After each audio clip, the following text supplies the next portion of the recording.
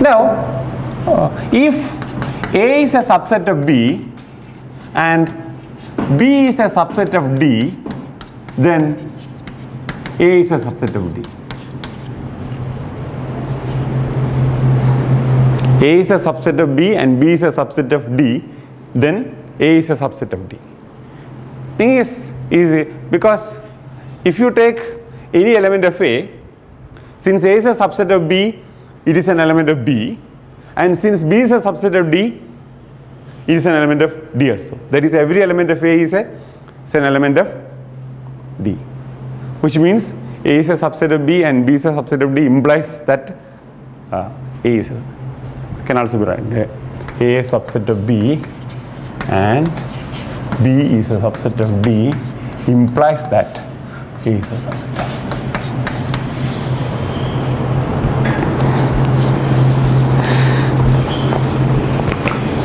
Sometimes we say that this relation is transitive. Another interesting thing is that A is equal to B if and only if A is a subset of B and B is a subset of A.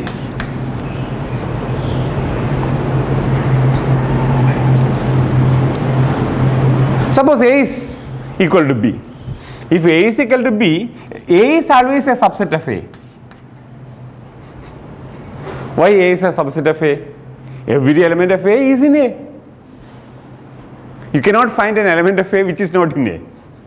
So A is a subset of A. Since A is equal to B, this means that A is a subset of B also. And similarly, you can also argue that B is a subset of A because B is equal to A. So if A is equal to B, A is a subset of B and B is a subset of A. Conversely, suppose A is a subset of B and B is a subset of A, then A is equal to B. Because A is a subset of B, therefore every element of A is in B. And since B is a subset of A, every element of B is in A also, which means an element is, an object is in A if and only if it is in B, or A is equal to B.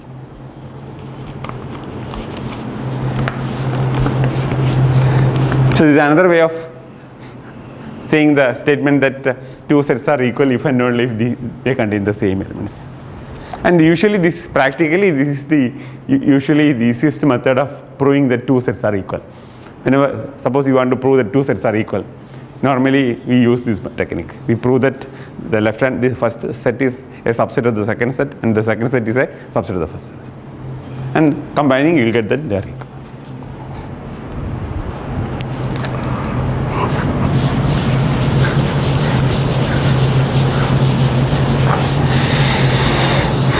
Another interesting thing is that an empty subset is a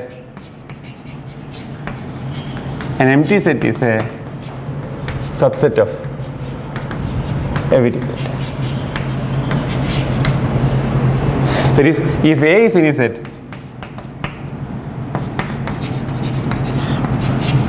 and E an empty set,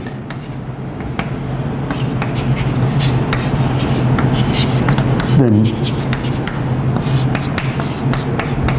E is a subset of A. What is an empty set? Empty set is a set which contains no elements. Some people will ask, why should you take such a set if it doesn't contain no elements? In mathematics, sometimes we introduce some fictitious things like that for the completeness sake. For example, I was telling about the languages. Language is a set of strings of a finite set of symbol sigma. So it is a subset of sigma star, the set of all strings on sigma. So it's a subset. Can also be the empty subset. A language is a subset of sigma star means it can also be empty. Let's say language with no strings in it. That is also a language. because that is a subset of sigma star. And sometimes a string can also be an empty string with no symbols in it. Sigma star is a set of all finite sequences of symbols in a set sigma. So a finite sequence can contain one symbol, two symbol, three symbol, or an infinite number of symbols. It can also happen that the finite sequence can contain no symbols. That is called the empty string. And sometimes people use this symbol lambda to denote that. So then what is the use of empty string? These kind of things are not very useful, but they are for the completeness sake. Why should we need? Why we need 0?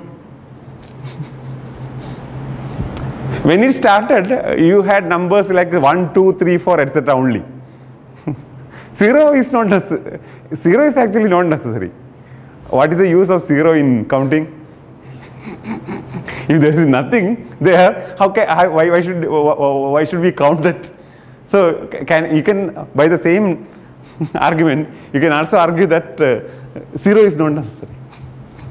But in mathematics we allow, our policy is that we allow such things for the completeness sake. They may not be very useful, but for completeness sake it is better to introduce such things, and that will be helpful. That is the attitude we take generally in mathematics.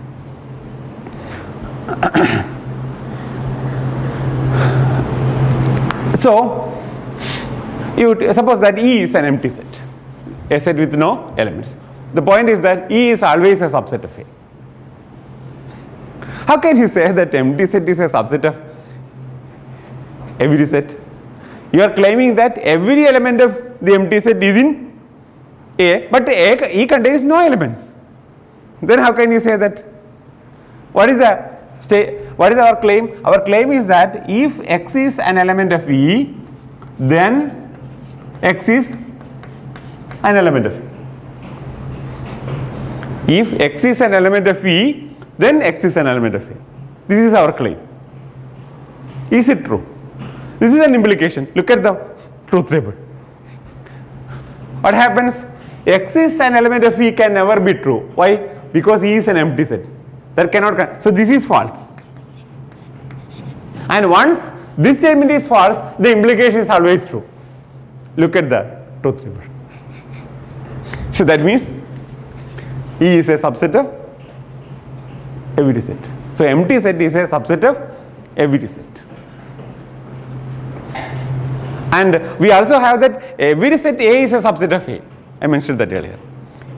A is always a subset of A, and empty set is also a subset of A for any set A.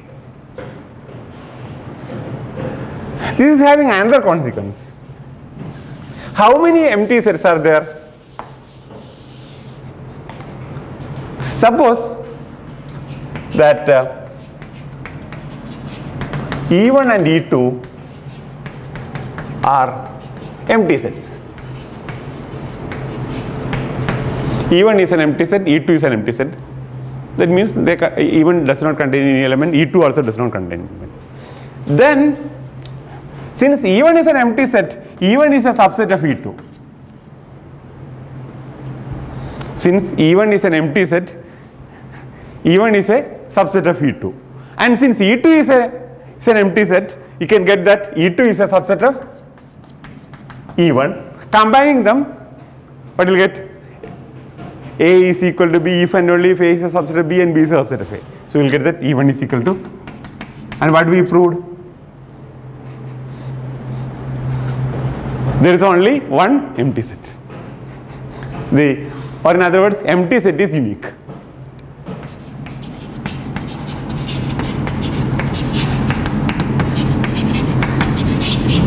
There is only one empty set, and usually we denote that set by this symbol phi, Greek letter phi.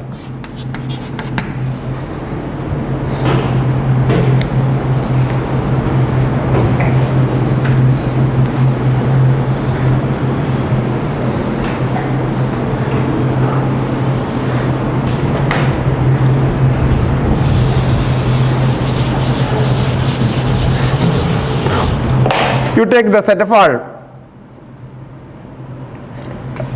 integers x such that 0 into x is equal to 1.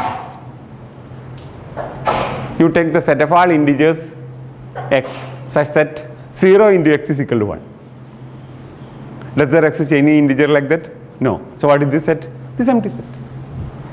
And you take the set of all real numbers R such that there exists no y in R such that x is less than y is less than x plus 1. Set of all real numbers x such that between x and x plus 1 there is no other real number. Does there exist any real number like that? No. This set is empty. What we proved is that this set are one and the same.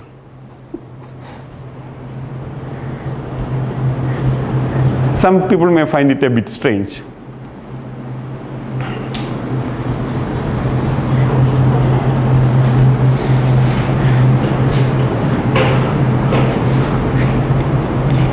ഈ പാൽച്ചായ കേട്ടിട്ടുണ്ടോ? വെള്ളച്ചായ എന്നൊക്കെ കേട്ടിട്ടുണ്ടോ?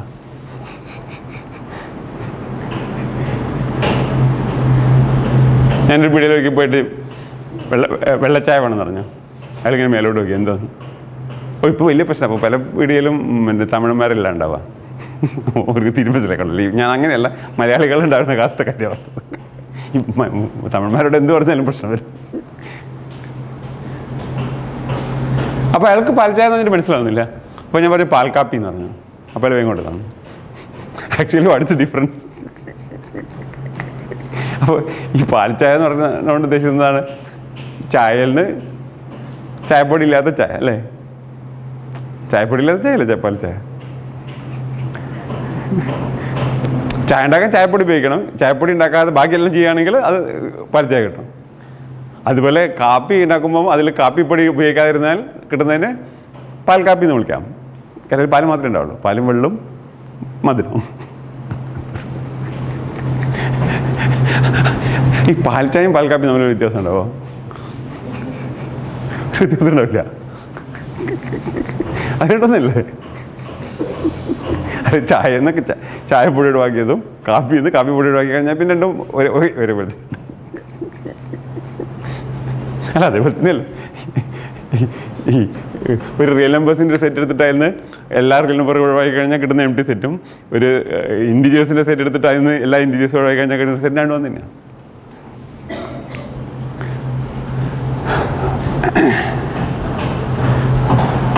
So there is only one empty set, and that empty set is usually denoted by 5.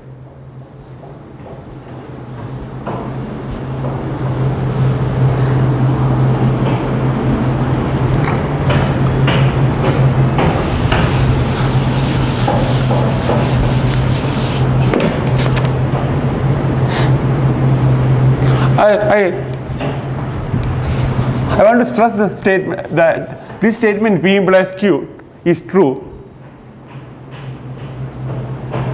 if and only if whenever P is true then Q is true. But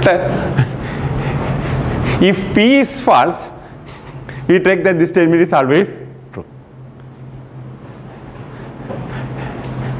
This is the attitude we have. Of course, computer science people will also join us because computer science is just an extension of mathematics or application of mathematics. So, or actually it's just mathematics.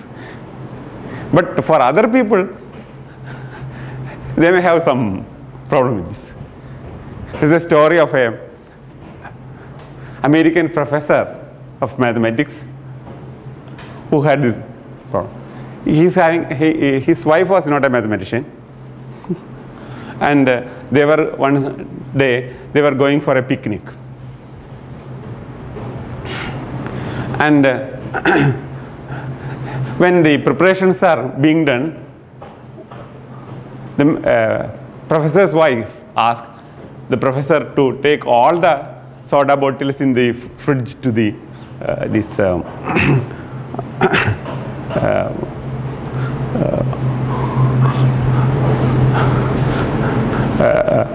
to the car, for going the picnic. Usually the things are put in a basket like that. And when they were starting the journey, the mathematics professor's wife checked with him, have you taken all the soda bottles from the fridge to the basket? Which, because professors, especially mathematics professors, are in the habit of forgetting things.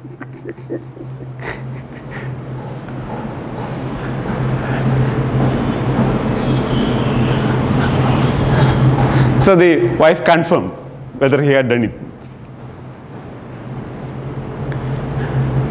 Now when they reached the spot of the picnic, and then the professor's wife looked for the soda bottles, none could we find in the basket.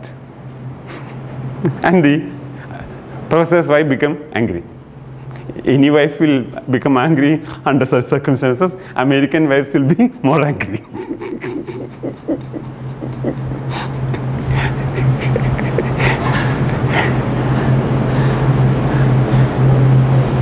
Professor's wife scolded the professor. I asked you to take all the soda bottles from in the fridge to the basket. Yes, professor agreed. And when we started, I confirmed this. I asked you whether you had done it or not. Then what you said? Yes, I said yes. And no soda bottle is seen in the basket. Professor said yes. Then what are you saying? There was no soda bottles in the fridge, because the wife asked the professor to take all the soda bottles in the fridge to the basket, and there was actually no soda bottles in the fridge. So professor can do it what professor claimed, that every soda bottle in the fridge is taken to the basket is true. Because if there is a soda bottle in the fridge, that is in the basket. With this information. But of course, it will be very difficult to convince the professor's wife. unless the wife is, such people are also having this idea. So this is the way we look at things and the other people look at things, and I think we should be careful about it.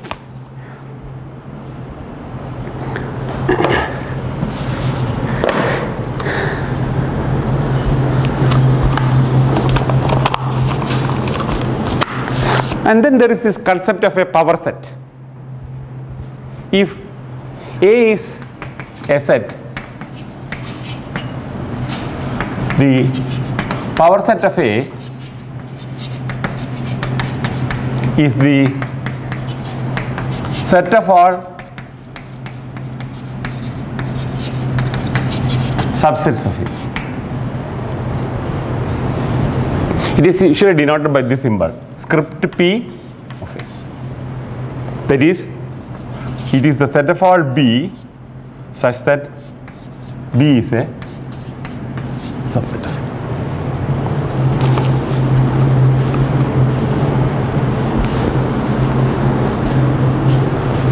So power set of a set is the set of all subsets. Why is that? Why is it called power set? The reason is the following. If A contains n elements, we can see that power set of A contains 2 to the power of n elements. A power of A.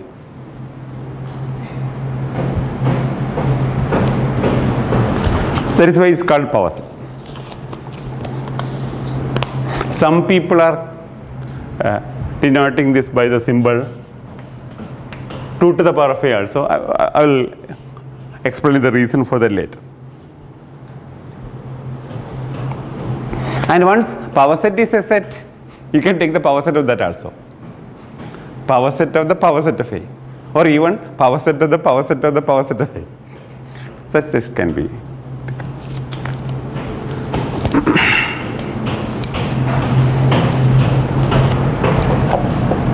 Now there are these operations of, and before that, if A is a subset of B, then B is a superset of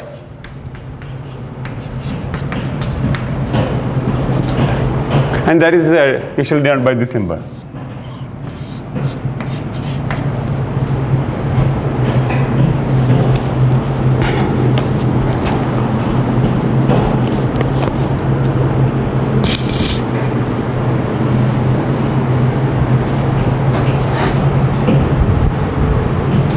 If A is always a subset of A, the other subsets are usually called the proper subsets. That is, a proper subset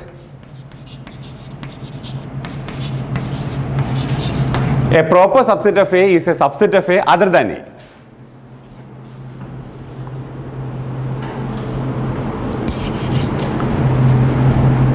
Then we have this concept of union and intersection. Suppose A and B are sets.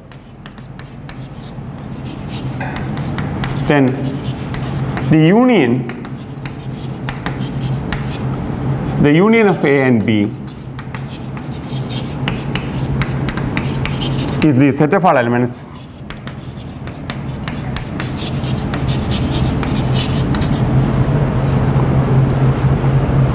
which are in A or in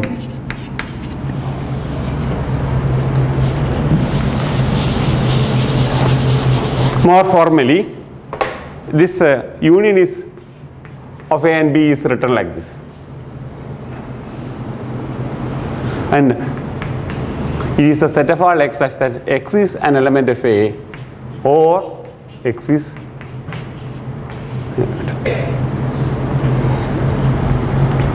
when we write that, what we mean is that whenever we write like this, we mean that x is an element of A or x is an element of B or both. Even though we were writing only that x is an element of A or x is an element of B, it is implied that the other case is also, there is x is either element of A or element of B or both. This may not be the case we use or always. Sometimes when we say P or Q, we mean that either P is true or Q is true.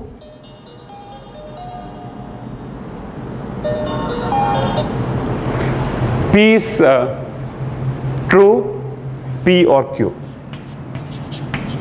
Means that sometimes it can happen that we mean that P is true or Q is true and not both.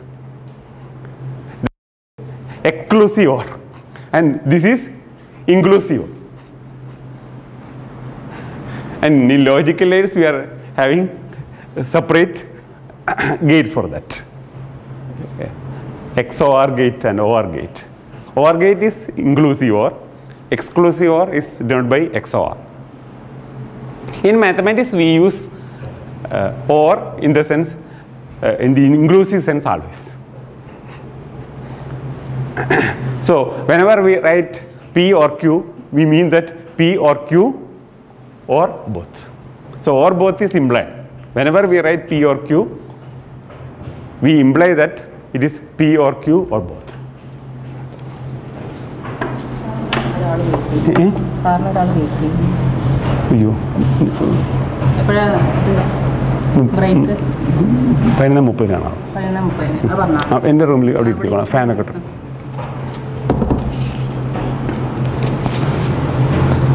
So this is important, that whenever we write OR, we mean that it is in the inclusive sense, that is P or Q or both. So if a set is an element of both A and B, still it is there. For example, suppose A is equal to the set 1, 2, 3, and suppose B is the set 2, 3, 4, A union B is the set 1, 2, 3, 4. So it contains elements of A, elements of B, and elements which are both in A and B.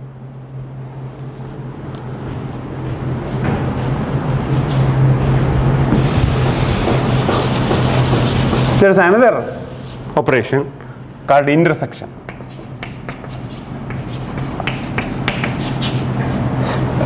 Intersection of A and B is denoted by the symbol A intersection B, and that is the set of all x such that x is an element of A and x element of B.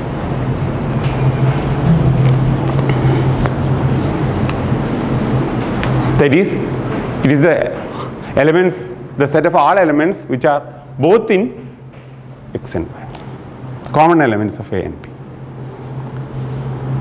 That is denoted by this symbol, intersection B.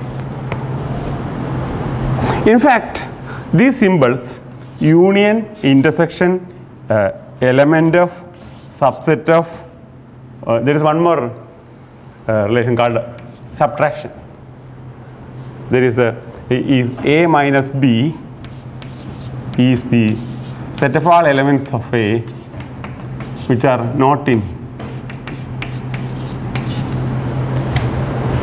A minus B, if A and B are two sets, A minus B means the set of all elements of A which are not in B.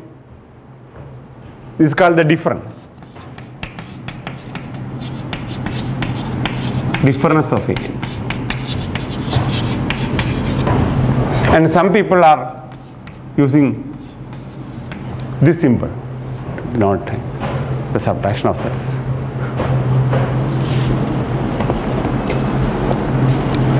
These symbols, union, intersection, element of, subset of, all these symbols were introduced by Giuseppe Peano.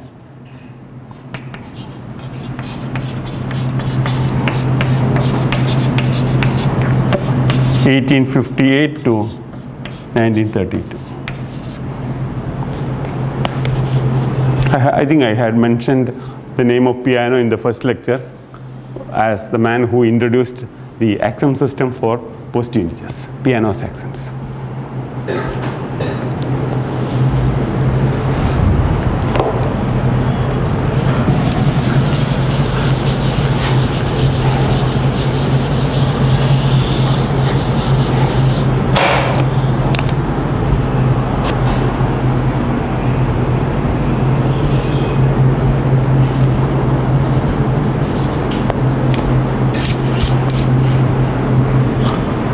These union and intersection operations are having several properties. One property is that A union B is the same as B union A. It can be proved very easily because X is an element of A and X is an element of B is logically equivalent to saying that X is an element of B and X is an element of A. Both are logically equivalent, so there is no. And A intersection B is equal to B intersection A because X is an element of A and X is an element of B is logically equivalent to X is an element of B and X is an element of A. Logically equivalent means both of them are having the same truth value. So these two operations are commutative. A operated with B is the same as B operated with A. Such operations are said to be commutative. So these two operations are commutative, whereas subtraction is not. A minus B is may not be equal to B minus A.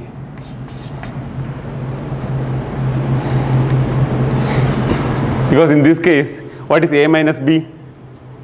A minus B is singleton one, whereas B minus A is the set containing only 4. So A minus B and B minus A may not be equal always. So this symmetry is not here.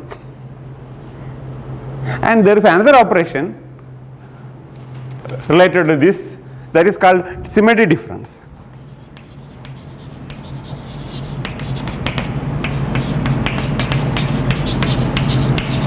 That is, if A and B are two sets,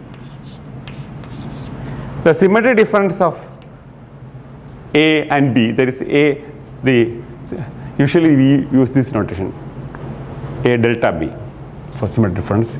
This is actually A minus B union B minus A. A minus B is the set of all elements of A which are not in B. B minus A is the set of all elements which are in B but not in A.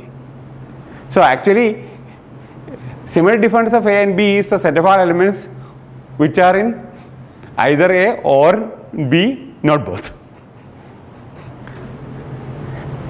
So if in the union we have this inclusive sense, whereas here we have it in the exclusive sense. Sometimes people use this symbol also for symmetry difference, and some people use this symbol plus for symmetry difference.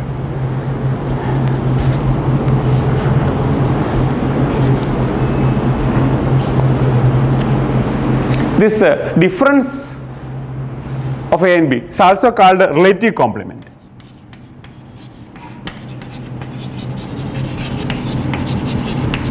That is the relative complement of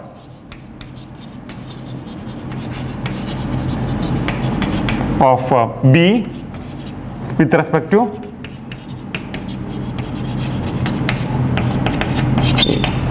So A minus B is sometimes called as the relative complement of B with respect to A.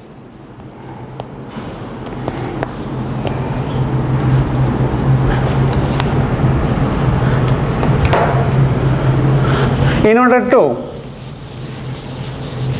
represent these things, it is convenient to represent these things in things using diagrams. This was actually introduced by the 19th century British philosopher John Venn.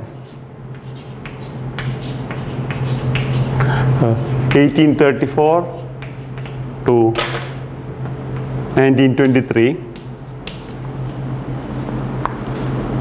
He used some diagrams to represent the relations between sets.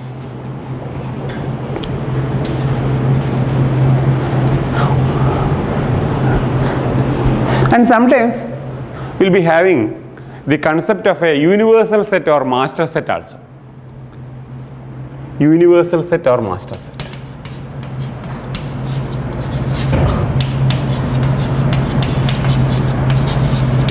What is a universal set or master set? Actually, this can differ from one discussion to another discussion. For example, suppose you are discussing the properties of positive integers in number theory. There, all the sets we discuss will be subsets of the set of positive integers.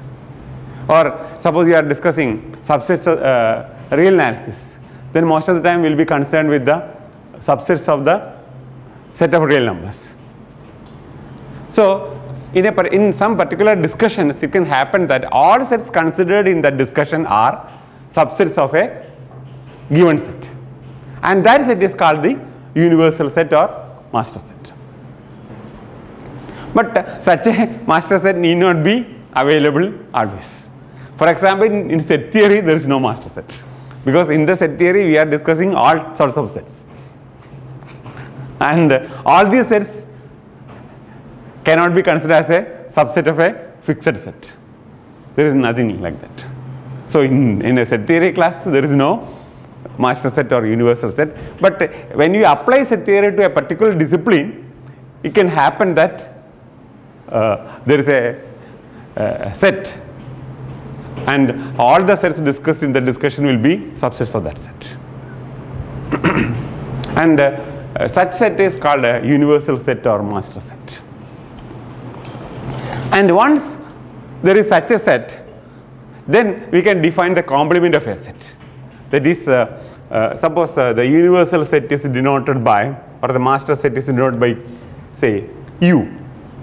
Now if A is any set, then we can write A complement as A complement is sometimes denoted by this symbol as the set of all elements of U such that X is not in A, or U minus A.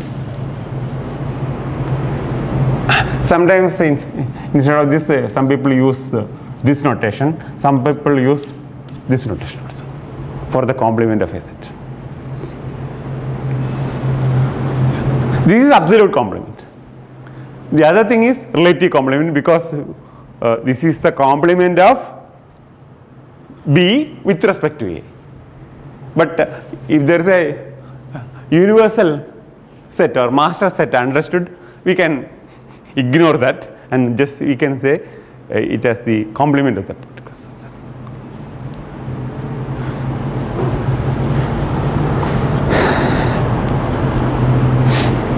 So we have the concept of union, intersection, difference, symmetry difference, and the complement. Let's depict all these things in a diagram. Usually the master set is depicted by a rectangle like this, and the sets, individual sets, are usually represented by simple closed curves. So for example, circle. Not be circle, you can also use ellipse or any other simple closed curve. So suppose you are having one set A and another set B. This is A and this is B. Then A union B is the set of all elements which are either in A or in B or both. So this shaded area is the A union B. Whereas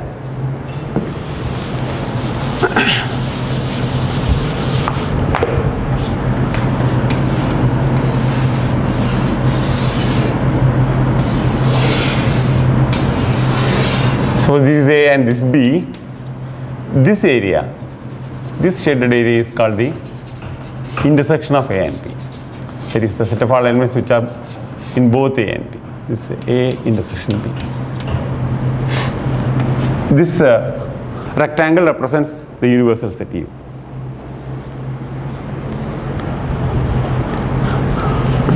Now what about A minus B?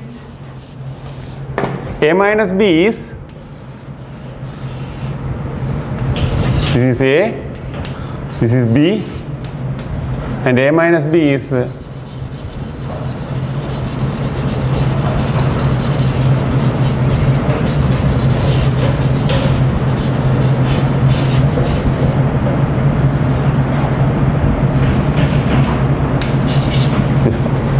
that is the set of all elements which are in A but not in B.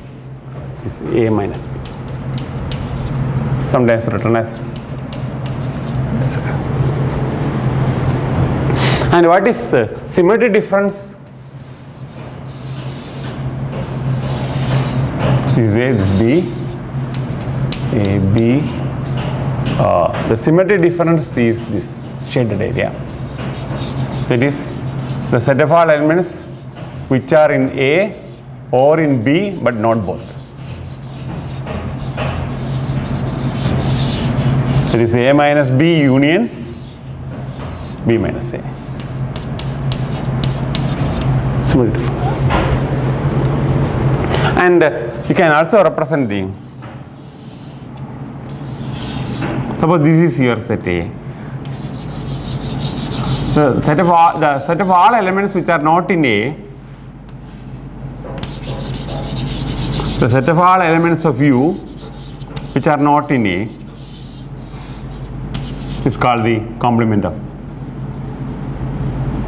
It's called the complement. Some people call this Venn diagram, some people call it Venn-Euler diagram.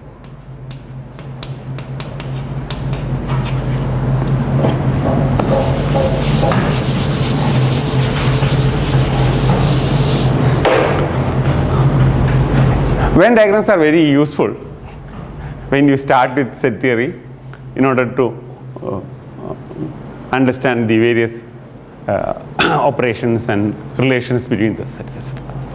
It's very convenient, but for postgraduate mathematics students, I will not advise depending on Venn diagrams. You try to prove things using the logic rather than drawing Venn diagrams. Of course, in order to understand the situation, you can draw a Venn diagram, but in order to convince yourself fully, you'll have to draw, you'll have to give rigorous proofs also. But for other people, I think there is no harm in depending Venn diagrams. But the problem is that Venn diagrams are useful only in some situations. Suppose you are having a lot of sets, A, B, C, D, E, F, etc.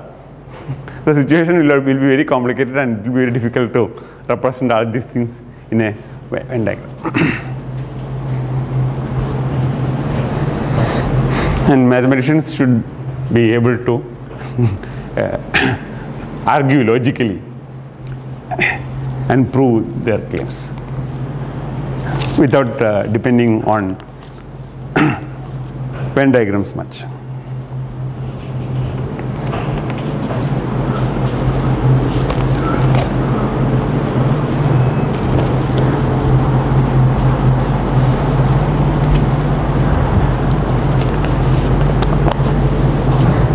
Now this A delta B is also equal to A union B minus A intersection.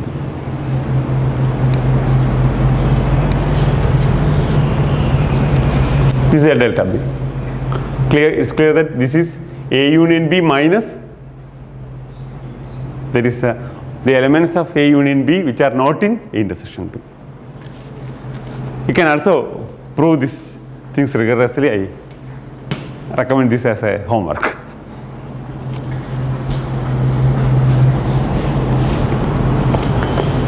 And this is symmetric.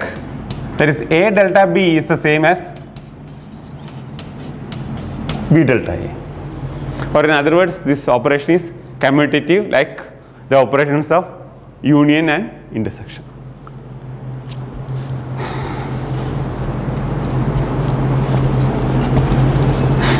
What is A union A? Clearly there is A. And what is A intersection A? That is also equal to A. And what is A delta A?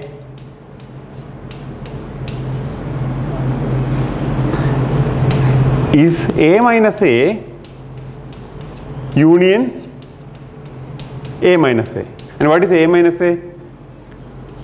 Empty set. Union empty set. Union of two empty sets again empty set. So A delta A is always A.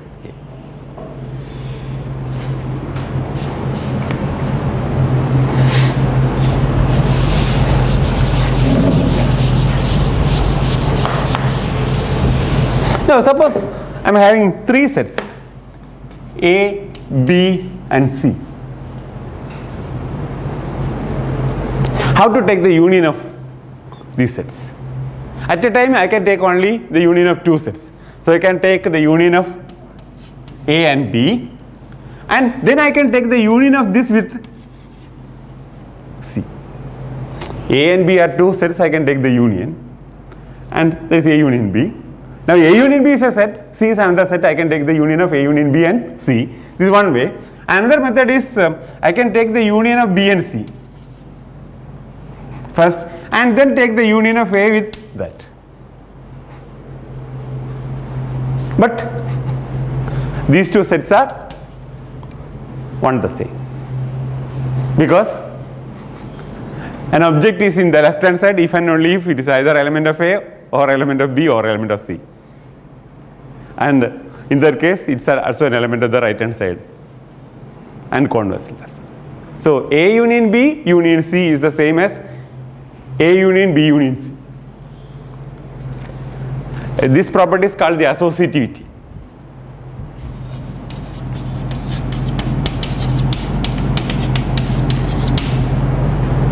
What is the use of associativity? Suppose you are having 4 elements or 5 elements, the situation will become very complicated. Suppose you are having A, B, C and D. There are several ways of forming the unions. You can take union of A and B, take the union of A union B with C, then take the union of A union B union C with the D. That is one method. You can also start from the end and go backwards. You take the union of C and D first, then take the union of B with C union D, and then take the union of A with. There is another method. You can take the union of A and B first. You can take the union of C and D, then take the union of that. So in this fashion, when the number of sets is very large, there are several ways of operating. And the associativity assures that whatever be the method of you are doing it, you will get the same answer. And the commutativity assures that the order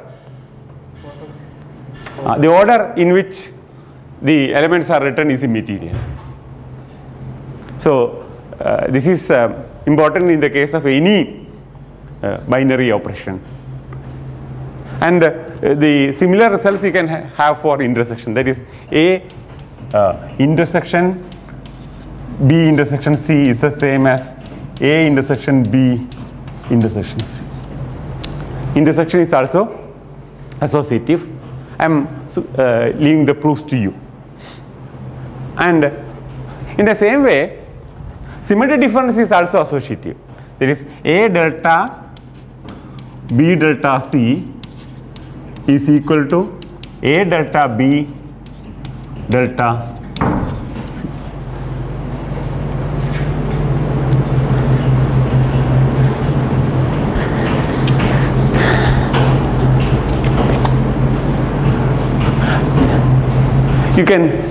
You first draw the Venn diagram for this and get convinced that the left hand side and the right hand side are equal, but don't get satisfied with that. Try to write a mathematical proof for that. How to write the mathematical proof? You take an element here, prove that it is here. Take an element there, prove that it is here.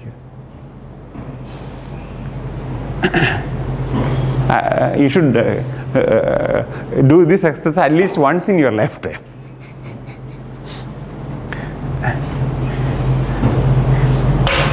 Now,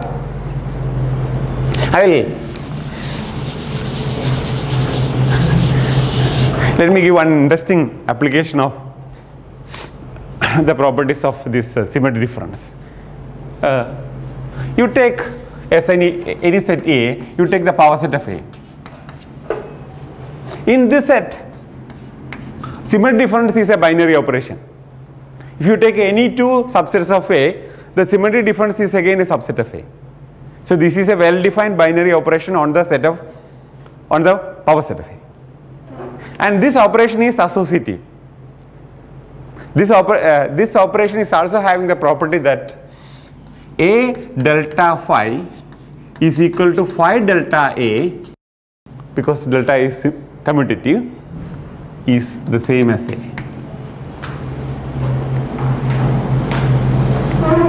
In algebra, this property is stated as empty set is the identity element of this operation. That is, if you operate any element with the empty set as A delta phi or phi delta A, you will get the same answer A. So there is a binary operation, and that operation is associative.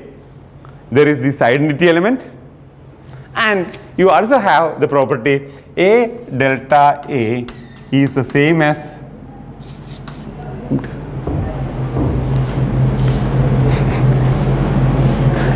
This means that every element is having an inverse. What is meant by an inverse of an element in algebra? B is said to be an inverse of an element A if A operated with B is the same as B operated with A is the same as the identity element. Here the identity element is phi. So this means that A delta A is equal to phi for every A, means that for every set A is the inverse of A. That means every element is having an inverse. A set with a binary operation which is associative, which is having an identity element and which is having the property that every element has an inverse, such a system is called a group. So this means that the power set of A with the operation symmetry difference is a group. Moreover, we know that this operation is commutative. So this is a commutative group or abelian